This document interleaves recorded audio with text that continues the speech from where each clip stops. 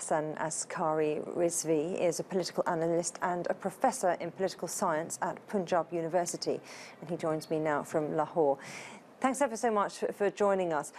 What's led in particular, do you think, to the deterioration of Pakistan's relationship with Afghanistan? Well, both have complaints against each other.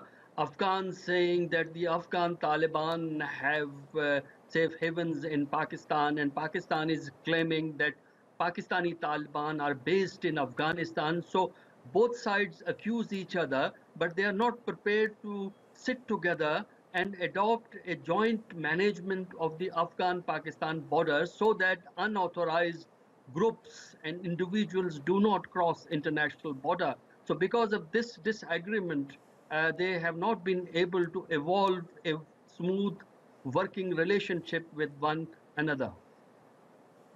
So this meeting, this visit, could actually be quite key, couldn't it? Perhaps maybe talking about trade between the two countries could spearhead some kind of reconciliation, or at least get them sitting in the same room. Well, this is part of Afghan president's new initiative, which was announced on February 28th for improvement of relations with Pakistan and also talks with Afghan Taliban. So far as Pakistan, Afghanistan are concerned, this is the first important round.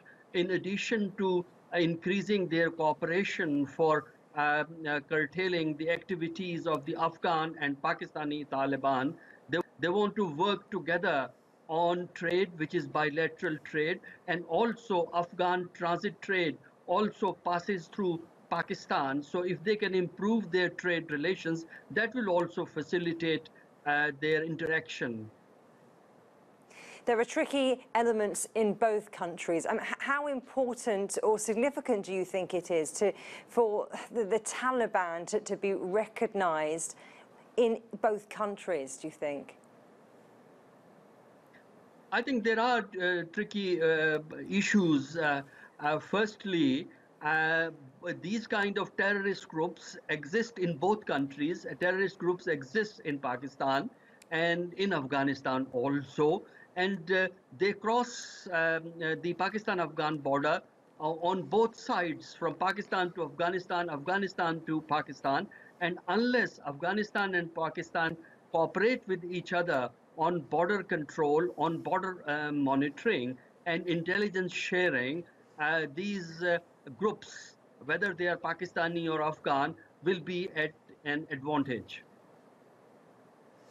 Okay, well, Hasan Askari Rizvi in Lahore, thank you very much.